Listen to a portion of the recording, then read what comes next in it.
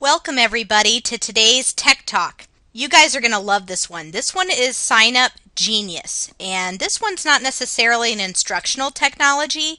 However, it is a technology that will make your life so much easier as a teacher. So what this allows you to do, this tool, is you can create sign-up sheets for volunteers, or for parent conference day, or for classroom donation wish lists and things like that. So let me give you a couple of examples of what some of the sign-up sheets look like, and then I'm going to show you how to create one. Okay, this is one that a friend of mine made and sent to me to use as an example. So this is for game day volunteers. So she tries to solicit volunteers for the various soccer games. And so people have the option to pick, their date and time and whether they want junior varsity boys and, kind of what they want to be able to sign up to do on that particular date. And you can kind of look through the entire spreadsheet and pick what you want to do and sign up for a volunteer opportunity. So that's one example. Last year, our kids in my school did a food project, and in order to really pull that off and make it successful for everybody, we needed parent volunteers to help us in the rooms set up, serve, and clean up for the food project. So we made a sign-up Genius and sent it out to all of our parents, and we had a huge amount of parent volunteers signing up because of the ease of sign-up Genius. So this is another example. We also needed donations for that particular project, so we needed like large plastic tablecloths and cutlery and plates and napkins and all of that stuff for the kids to be able to sample all of their dishes that they created for their food project. So we made a second sign-up Genius to send out for, asking for the parents to send in donations. So that was a big success as well. Okay, so this is another example of a sign-up Genius. This is an example of one that we're going to create today, actually. My 7th grade students are going to be going to the JA Finance Park, and we need parent volunteers who would be willing to mentor them in the Finance Park for the entire day. So I'm going to show you how to create this one today. Okay, so here we are at signupgenius.com, and the first thing that we're going to do is go ahead and create an account. They do have a free version as well as a paid version. We're just going to stick with the free version. We're going to go ahead and click the Join for Free button. Okay, so if we wanted to log in, we would just type in our email and our password and click Login. But we're going to go ahead and create a new account. And I'm going to create an account for my PLC so that all the teachers in my department, in my grade level, can log in and kind of check the status of the sign-up Genius individually. So we're going to create sort of a group account together, and that's what I'm going to do today for our group. Okay, so in your first and last name area, this is actually what's going to show up on every single sign-up Genius that you create. So I don't want it to say my first and last name because it's not just going to be coming from me. It's actually going to be coming from our entire grade level and department. So I'm going to go ahead and put our first name as our school name and our last name as 7th grade social studies. So now I'm going to go ahead and type in our email address and our password that my group has already decided to use. Okay, so now we're logged in as my school and my department, and we can go ahead and create our first sign-up Genius. But before I do that, let me just show you the difference between a free account and a pro account, just so you kind of know what additional features are available later on down the line if you choose to go that route. Okay, so here's our free account. Basically, we can use templates. We have lots of themes to choose from.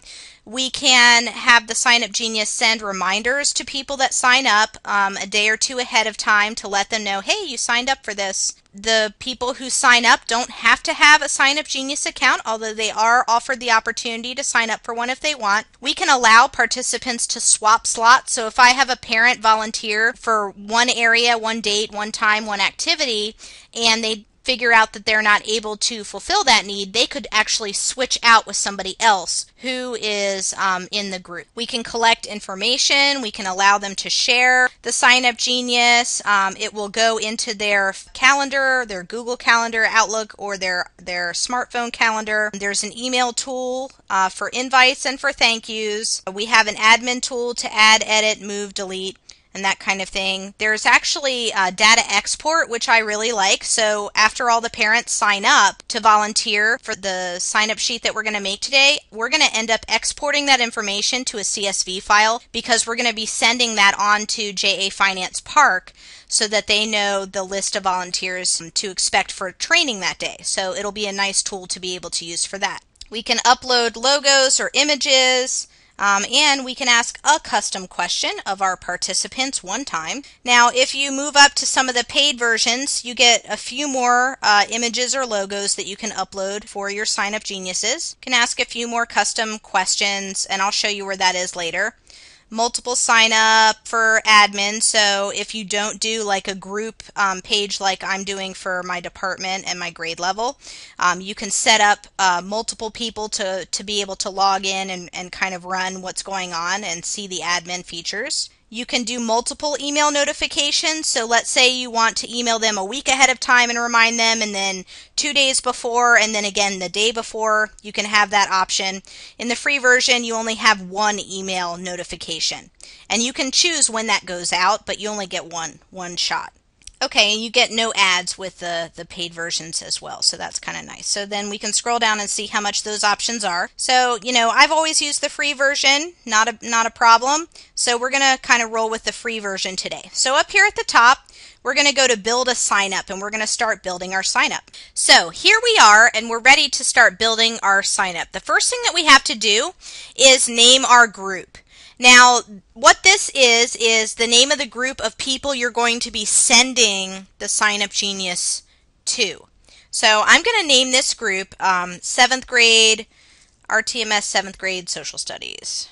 The next thing we have to do is type in the title of our sign up. So for this particular sign up, I'm going to type in JA Finance Park Volunteers. In the description, this is where you're going to want to put all of the information that all of your people are going to need. So my suggestion would be to go ahead and type it up in a Word document, double check all of your spelling and that kind of thing.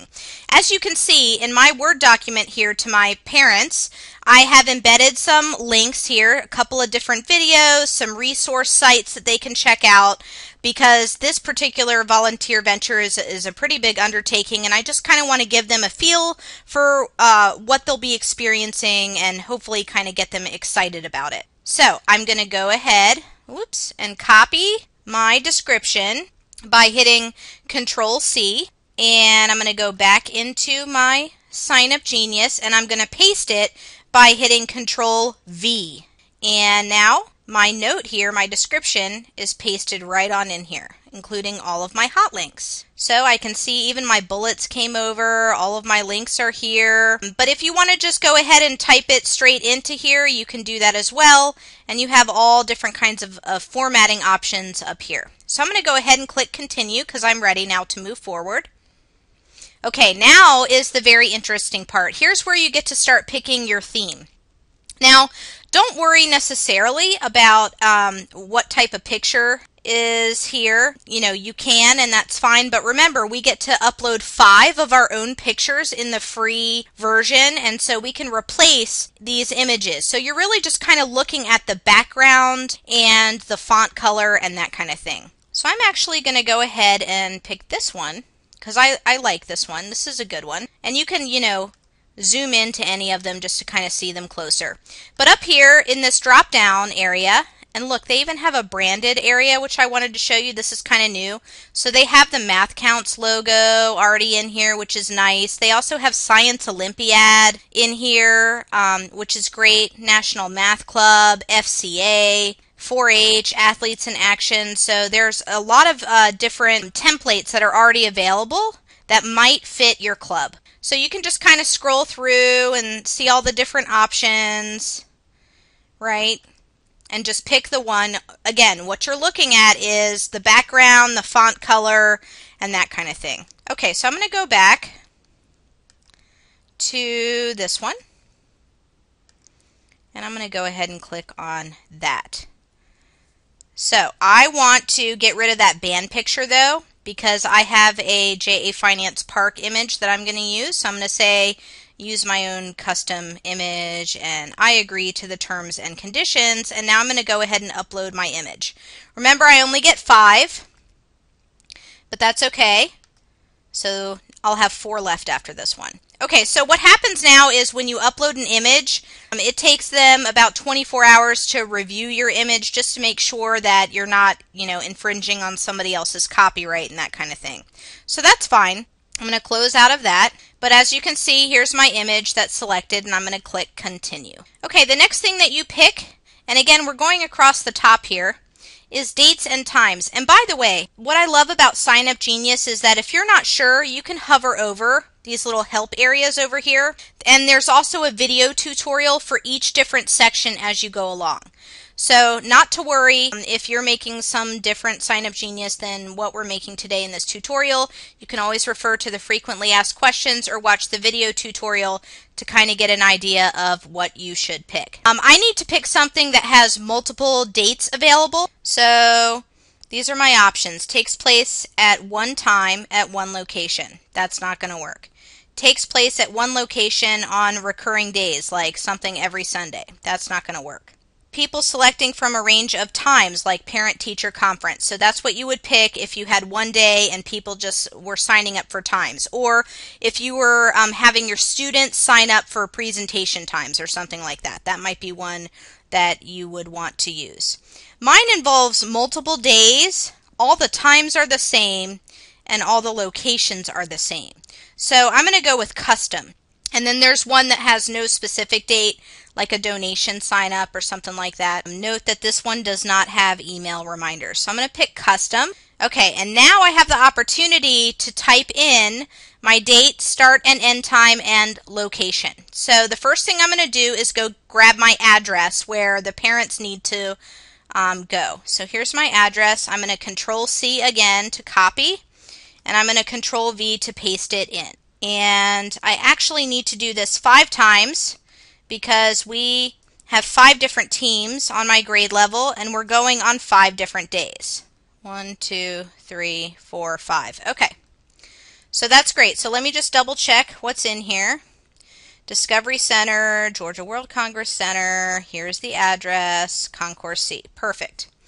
Okay, so my first date is March 17th.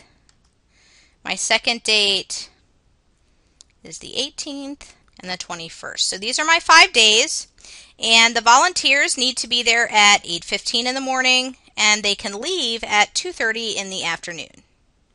So I'm going to go ahead and put all of my times in, and I'll catch up with you in just a few moments. Okay, so I have my 5 different days in, all of my times are correct, and I have my correct location in here. Now, if you happen to need more dates or time slots, you can always check this box and more will appear for you. But we're good to go, so we're going to click Continue. Okay, so the next section is the different slots available. So essentially what I'm doing is, in our PLC today, we discussed that the parent volunteers are going to sign up based on their child's homeroom teacher and what team that homeroom teacher is on, regardless of what team their social studies teacher is on. So I'm going to make 5 different slots, and each one is going to be named after one of the teams. And I really want to bring that to my parents' attention. So I'm going to go ahead and type something that will grab my parents' attention in the title of the slot. Something like my child's homeroom teacher is on Team B. And I'm going to start with Team B because according to my schedule, Team B goes first, then C, D, E, A. Okay, now I need to pick how many volunteers I want per team. We need 20 parent volunteers for every single day, and that happens to be the maximum that you can type in. So I'm going to pick 20. Now it gives you the option for a help comment. So in my help comment, I'm going to remind the parents the names of all the teachers that are on each of those teams, so they don't have to figure out, what team their child's homeroom teacher is on. All they need to say is, honey, who's your homeroom teacher? And then they can figure out which date and time to sign up for. So I'm going to go in here, and I already have that all spelled out for myself to copy and paste. So I'm going to go ahead and copy and paste my teachers in here, and I'll see you in just a minute. Okay, so I have all my teachers' names in here, and I don't want these options to show up for every single date. I don't want a parent whose child is in a Team B homeroom thinking that they can pick Monday or Tuesday or Wednesday or Thursday or Friday. So I actually need to go ahead and select a specific date. So all of the dates that we have already put in on the previous page are here as options. So I'm going to go ahead and tick the box, the correct box for each of these time slots. This is one of the things I love about SignUp Genius. It is totally customizable. So you really just think about kind of how you want to set everything up, and you can work through it in SignUp Genius. Again, if you forget what each of these fields is for, this is kind of where I tend to refer to the help area. You can hover over any of these questions or watch the video tutorial specifically designed for this section. All right, so we have our slots all ready to go. Now we can decide about oh, by the way, if you want more slots, you can always tick this box and extra rows will appear for you. So then you determine which layout you want. I personally want the date and time over here rather than all the slots available, so I'm going to go ahead and keep that one selected. And let's click on additional advanced settings and see what else here.